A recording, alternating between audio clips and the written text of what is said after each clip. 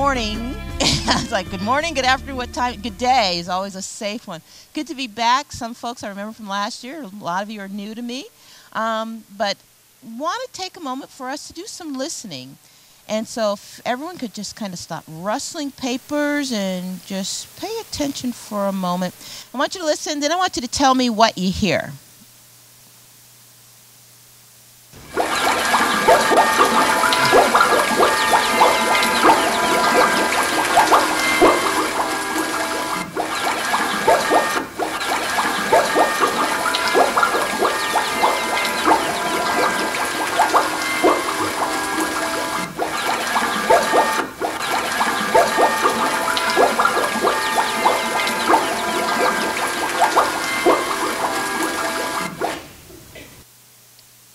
What did you hear?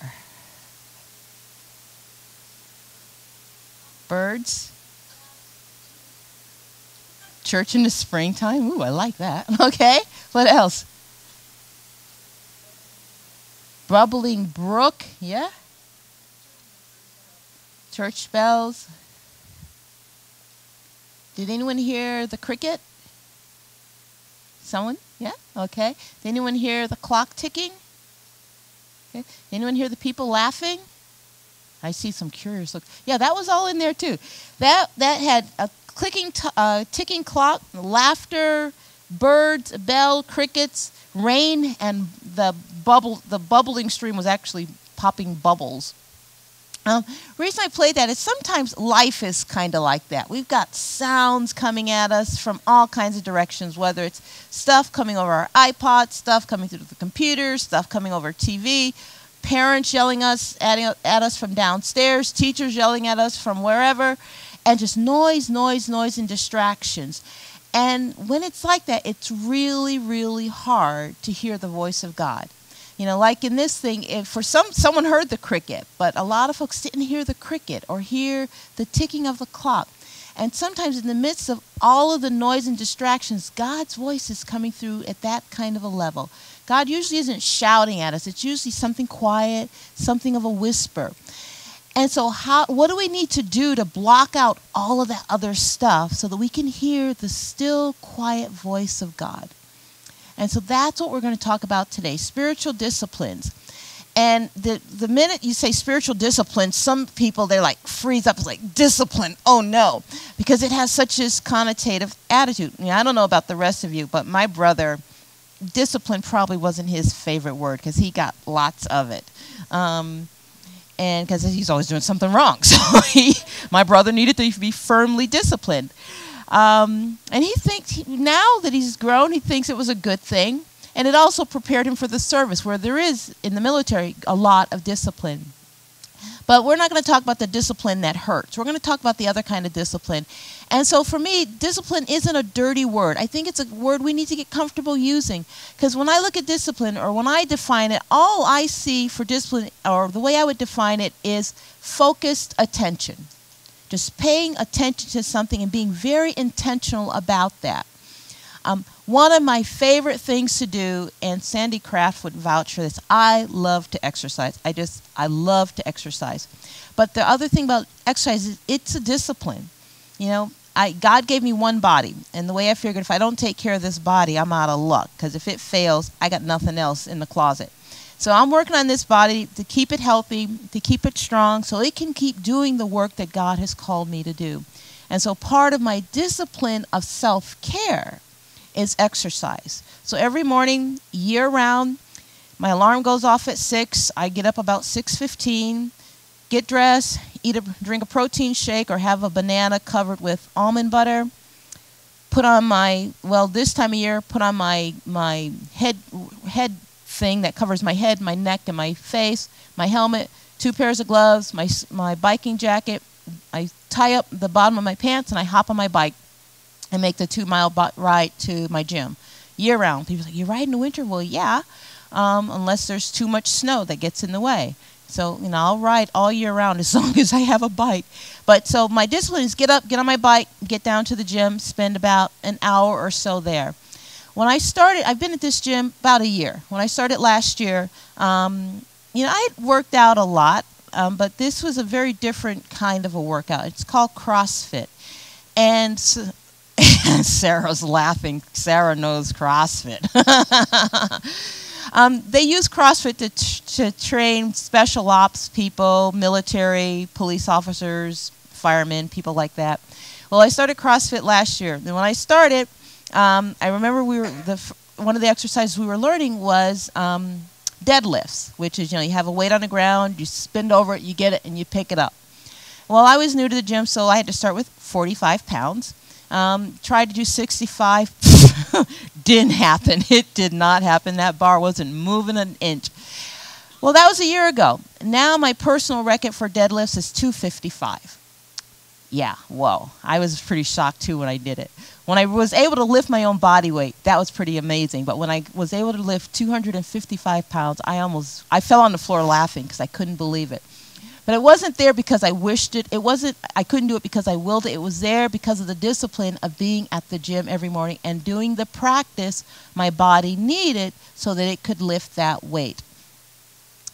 Spiritual disciplines are doing those things that we need to do so that we can be in that stronger, better relationship with God and so that we can hear God more clearly. Deadlifts take practice. They take focus.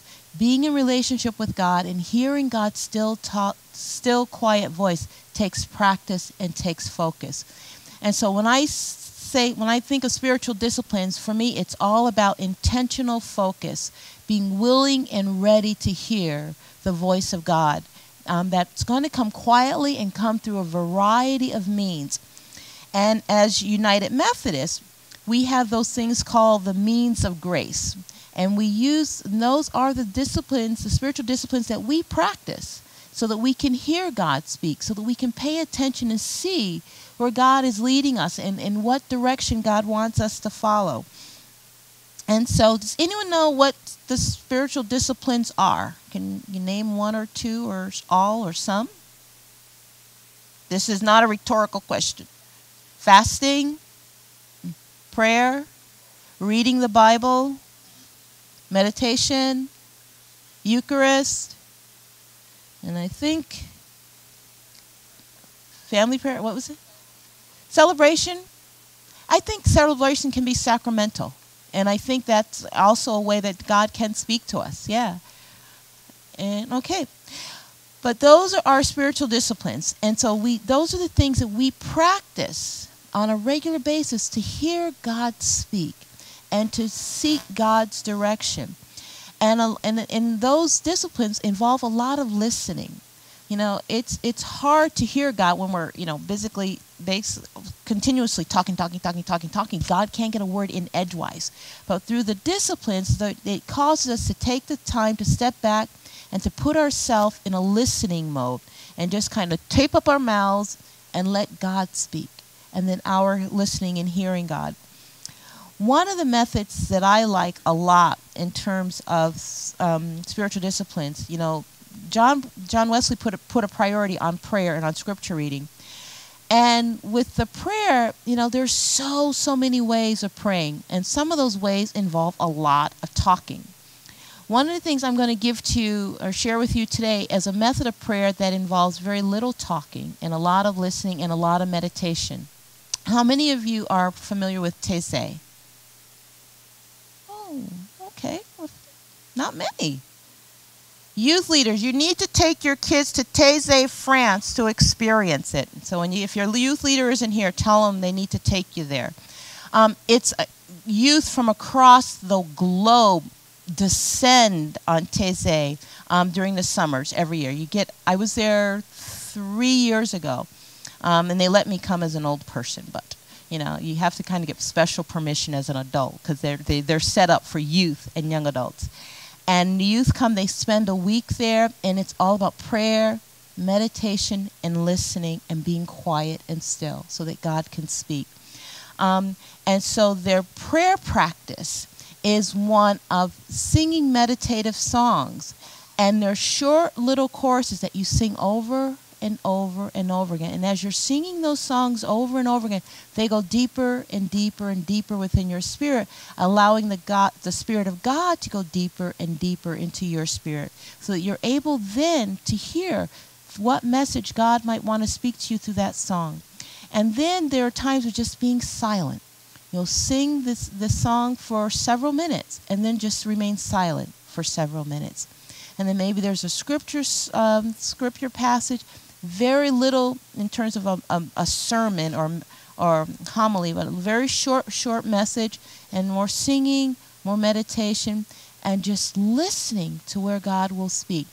And the chapel is beautiful. It's lots of candles, very few lights, and it's dark, so there aren't windows, and there aren't pews and there aren't chairs. Everyone sits on the floor, either on pillows or on using prayer benches, if you've ever seen those. If you have not, ask your youth leader to help you to make one, because they're very easy, 3 pieces of wood.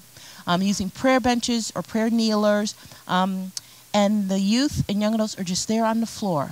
And if you can imagine this large space, beautifully lit with candles, with about 1,000 or 2,000 youth and young adults from around the world singing these songs together.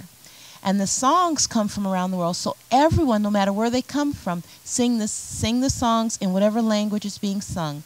And so if it's an English song, we all sing it in English. If it's a French song, we all sing it in French. If it's a Portuguese song, we all sing it in Portuguese. One of my favorite ones was a Portuguese one. But everyone's singing and meditating together. Some of those songs are in your United Methodist hymnal. Some are in the Faith We Sing. But I'm going to show you a method of Taizé. And so that when you're looking for a means of prayer and meditation and just listening to God, you'll have this in your toolbox, if you will, as something that you can pull out and use. Taizé is great to do on your own, for individual prayer. It's also very great for group prayer, in your youth group or with your family or with a group of friends. And if you're interested in knowing more about it or doing a Taizé prayer service, you can pick up this little book called Worship Feast.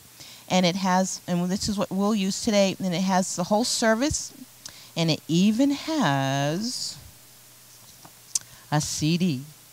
Most Taizé music is done a cappella or with very, very simple instrumentation, a single guitar or single keyboard, but not lots of other stuff. And the whole idea of it being so that it's just very quiet and meditative, and there's not a whole lot of other noise like on the track there, that it's going to get in the way of your hearing what God's going to say. And so we're going to do a little bit of Taizé, just to give you one tool that you can use as you move towards building your spiritual disciplines. So if you want, you can sit on the floor, cross-legged. You can lie on the floor, but don't go to sleep. But find a comfortable position. I don't know if anyone can, we're not going to get it too dark in here, but if someone can flip the switch on the lights, that would be nice. If you want to take off your shoes, because most Taizé services, people aren't wearing shoes. If you want to take those off, you can. But just get nice and comfortable, and whatever comfortable feels like for you.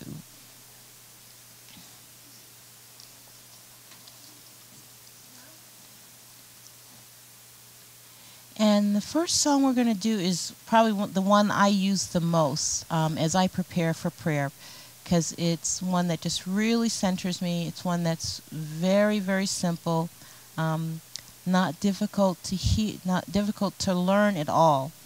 And the words are, "Bless the Lord, my soul." And we'll just go through it, and I'll play it so that you can hear it. And the way Taizé works is you just keep listening and join in when you start to feel able to sing the words.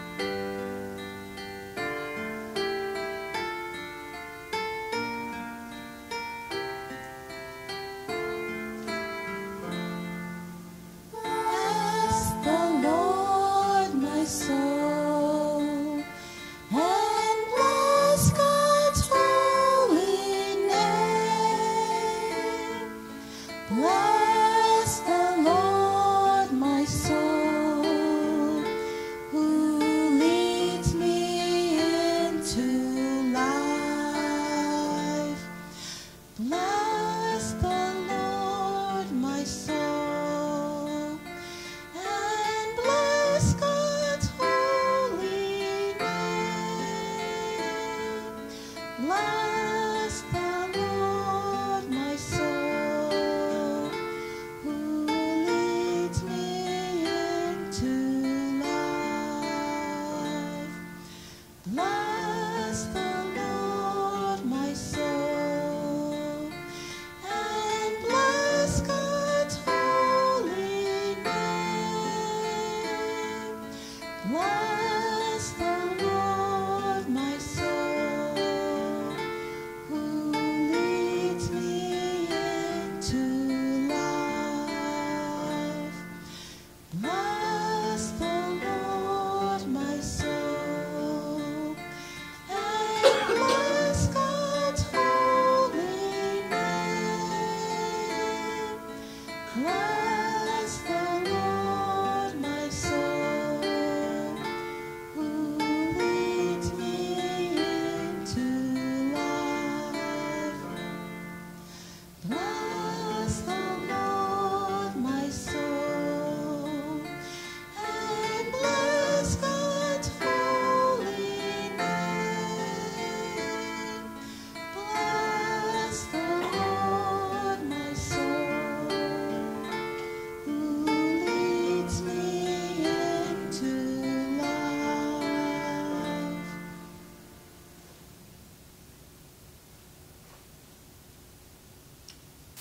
Scripture comes from Luke chapter 11, verses 1 through 4, 9 through 10, and 13. Jesus was praying in a certain place, and after he had finished, one of his disciples said to him, "Lord, teach us to pray, as John taught his disciples." He said to them, "When you pray, say, 'Father, hallowed be your name. Your kingdom come. Give us each day our daily bread, and forgive us our sins, for we ourselves forgive everyone indebted to us. And do not bring us to the time of trial.' So I say to you, ask and it will be given to you. Search and you will find. Knock and the door will be opened for you. For everyone who asks receives, and everyone who searches finds. And for everyone who knocks, the door will be opened. If you know how to give good gifts to your children, how much more will the Heavenly Father give the Holy Spirit to those who ask Him?" Prayer is such an important part of faith, and yet it is one of the most difficult disciplines to practice. In this passage, we see that even the disciples were unsure of exactly how to pray. Sometimes we are afraid of seeming selfish by asking for too much. Other times we worry that we're not praying enough. Sometimes we're afraid to pray aloud in front of others. But when we pray alone, we end up falling asleep or realize our mind is wandering. Why is prayer so difficult when Jesus gave us the exact words to say? He says that everyone who asks receives. God wants to shower us with blessings and answers to our prayers, but still we don't commit ourselves to the practice of prayer. What is your prayer life like? Are you satisfied with the time you spend in prayer, or do you desire a deeper prayer life? What is standing in the way of that deeper sense of prayer? Jesus' instructions on prayer seem so simple. Ask and you will receive. Praise God. Pray for daily needs. Pray for others. Pray for forgiveness and the strength to forgive. Ask for the strength to stay out of trouble. Give any glory that is yours on earth to God, who is the true recipient of praise and glory. Think about your attitude towards prayer. Consider Jesus' instructions for prayer and how they can help you move deeper in your prayer life. Examine your prayer life in the remaining silence. Renew your commitment to talking with God regularly. Repeat this phrase, "Lord, teach me to pray." And repeat it until you feel a sense of reconnection with God. We're going to have a few moments of silence.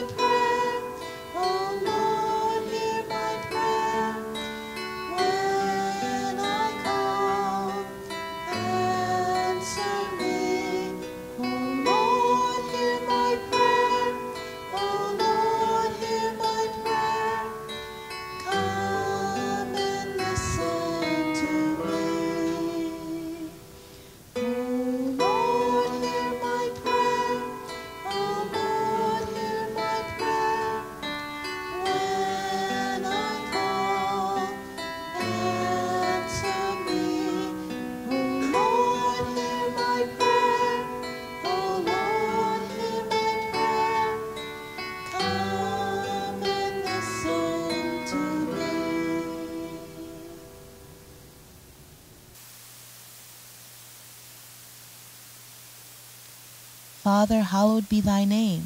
Thy kingdom come. Give us each day our daily bread, and forgive us our sins, as we forgive everyone who is indebted to us. And lead us not into temptation. Draw us into a deeper relationship with you through prayer. Teach us to pray. Amen. You can go back to your seats.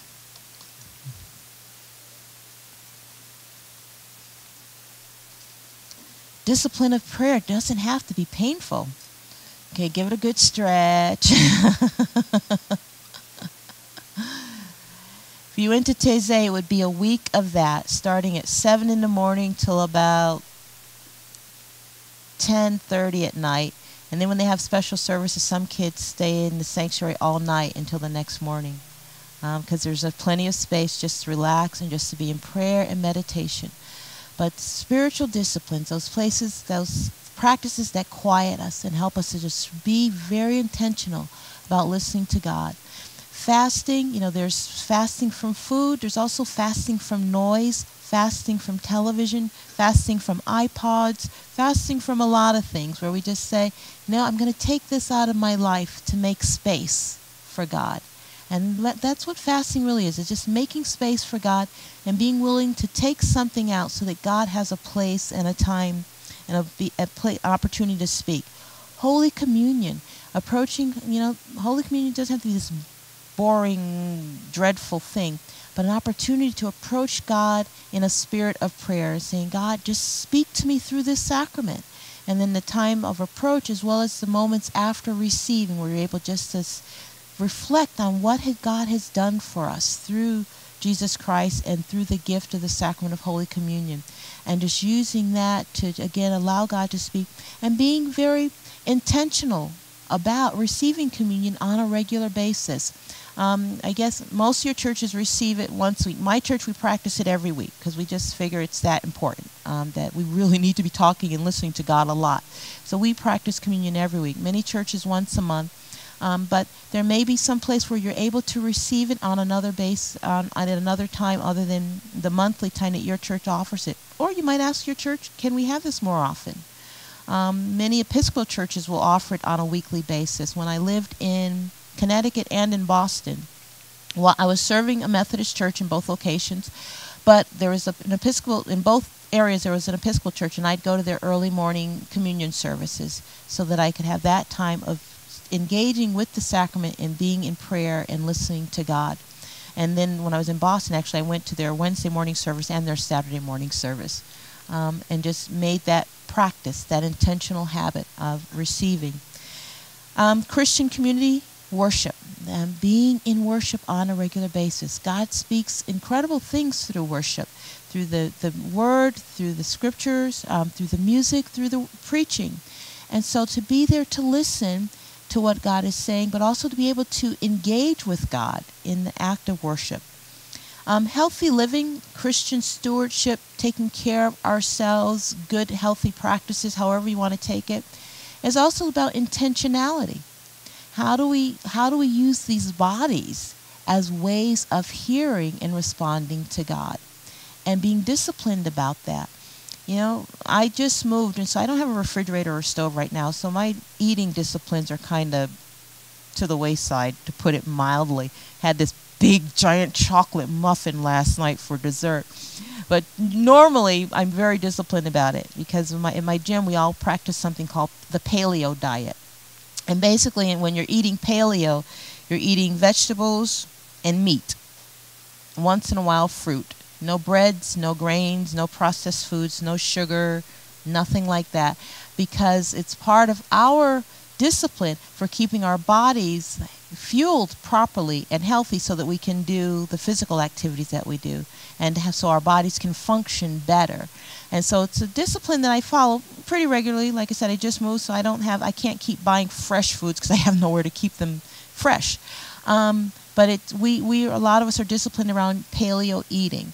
I may have to, depending on what's for lunch today, I might have to continue to keep it out the window for a while. So if there's chocolate chip cookies, you'll know why I'm eating them, because they're there.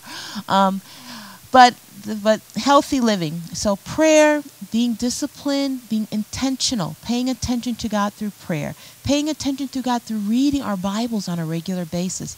God speaks amazing things through the scriptures. And we could read the same passage over and over and over and over again, and each time God's going to have a different message for us. And so being focused about that. Fasting, Holy Communion, Christian living, healthy living. I'm going to give you all a little, you can trim it down to use it as a bookmark or whatever. It's called Growing in Grace. It's just a card that has John Wesley's means of grace, or spiritual disciplines. And he put things in a couple of categories. The works of piety and the works of mercy. Piety being those things that we're doing with ourselves to grow in relationship with God and to grow deeper in our spiritual life.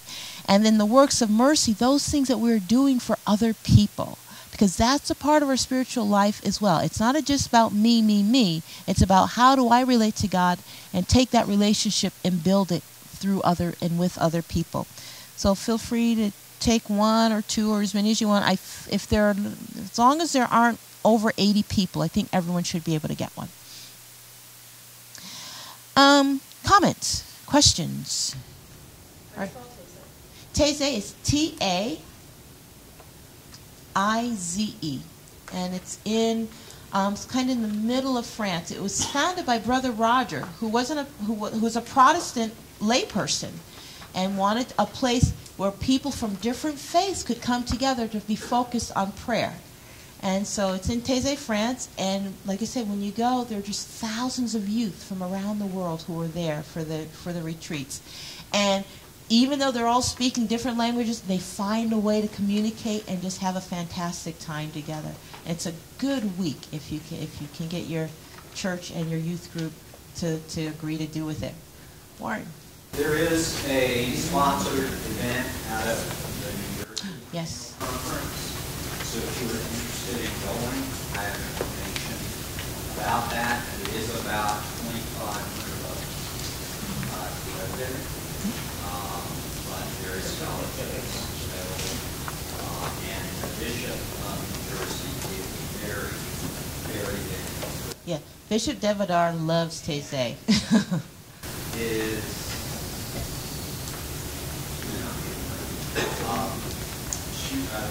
There's someone who went from this group last year. Oh.